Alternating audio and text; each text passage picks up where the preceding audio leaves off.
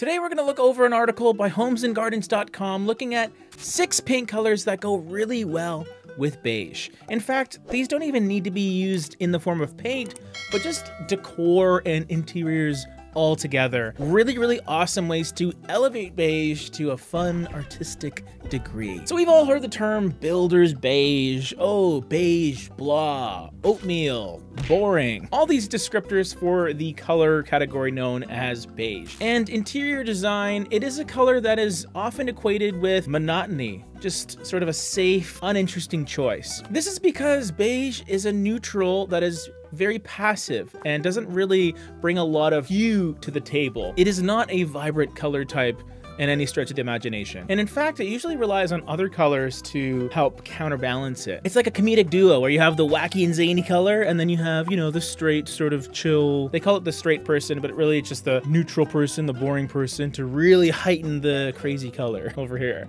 Ooh. So shout outs to Lucy, the author of this article. One of you guys sent me this to take a look at, and let's go through these 6 color categories. I'll give you my thoughts on each one as we go through it. And if you enjoy these more reaction style commentary videos, we do a ton of them on our Patreon. So you can become a member, see exclusive videos there every single Sunday. We have a growing community there of super diehard Paint People supporters. Shout outs to you guys. So the first color we're looking at is beige combined with blue-gray. Blue-gray. I almost like beige with all kinds of blue, but I guess in this article, they're talking about the either more shaded or toned down versions of blue, maybe navies or really cool leaning grays that just have a blue undertone to them. And I think what's great about this sort of pairing is they are fairly complementary in nature because you have beige, which is warmer leaning, and then of course blue being cooler leaning. But the gray aspect of the blue is what creates a bit of a neutral pairing where neither of them are going to pull focus too much. They're both a little more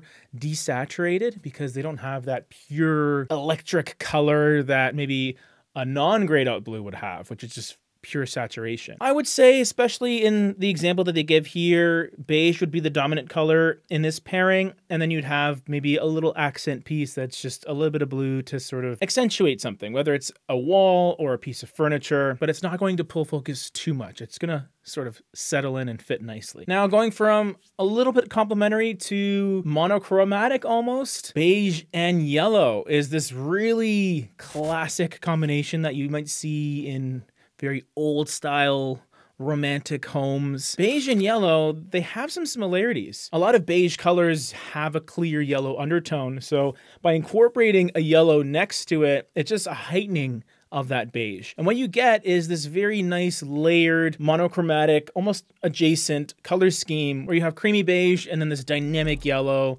So it's warm, but what's great is they're still part of the same family, so they're not really competing with one another, if that makes sense. And the article goes into the more mustardy yellows, which I think is good, or even a harvest gold, you can say, because as the yellow gets a bit more grounded and earthy and maybe a dash of ochre or gold, bronze, brown undertones sort of mixed in to sort of keep it feeling nice and settled, while still having that yellow warmth, they connect even more. So it becomes more of a subtle transition from the beige to the yellow. But I think it's great. If you go really yellow, it's very in your face. So just be aware of that. If you're liking this video so far, press that like button for me.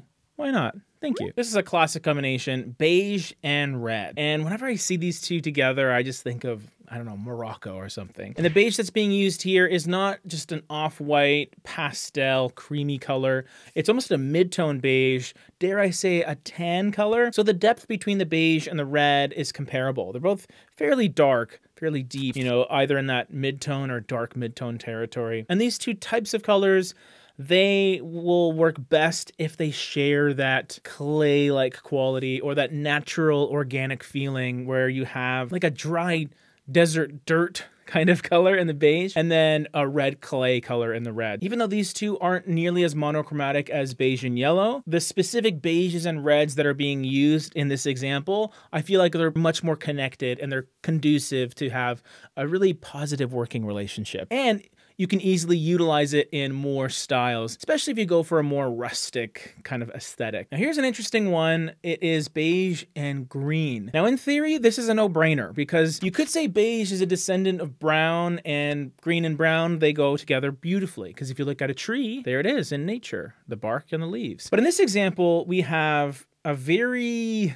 interesting shade of green. Yes. As a father to a newborn, I am unfortunately very familiar with this shade of green, but I digress. There is a number of ways you can look at this. You can go with a traditional kind of brown-based beige and then just a nice, beautiful green, maybe a forest green or something. You'll have that nature-inspired sort of feel. Or you can go a little more complementary and pick a beige that has more of a strong red undertone to it, that is a little more rosy in nature. And then it's really going to pick out the green in whatever you pair it with, because red and green, very much complementary. They're going to accentuate one another and not clash, but just an interesting relationship that the two have. So in this example, we have, I believe, wallpaper. Looks like, oh, silk velvet, interesting.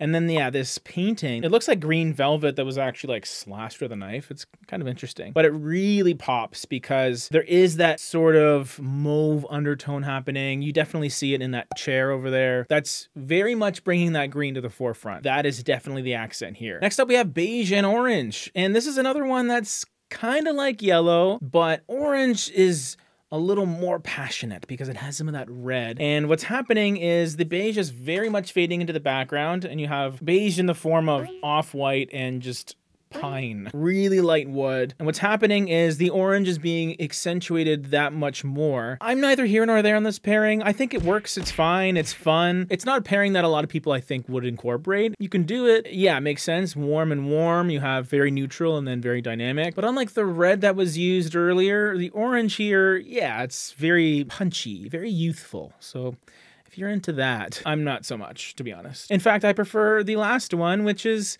kind of the mature version of orange, which is terracotta.